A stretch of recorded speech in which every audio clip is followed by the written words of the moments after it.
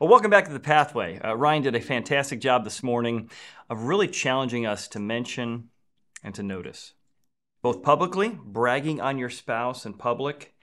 And I think for me, we all can be guilty, or we've been in situations where other people have tried to shame their spouse or bring up their spouse, and not just a kind of teasing way, but really like, hey, does everybody know she does this?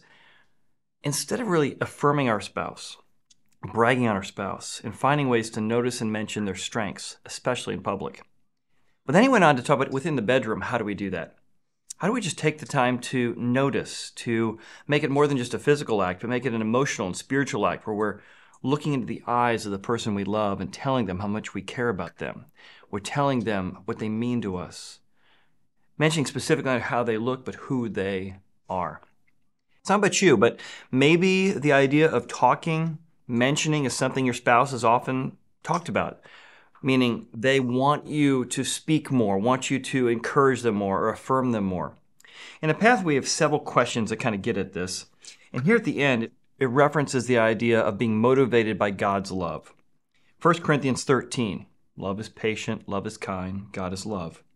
Try rereading these verses with God substituted for the word love. God is patient, God is kind, God is long-suffering. What stands out to you about the attributes of God this week? Notice it and mention it back to God, how much you appreciate who He is. See you next week.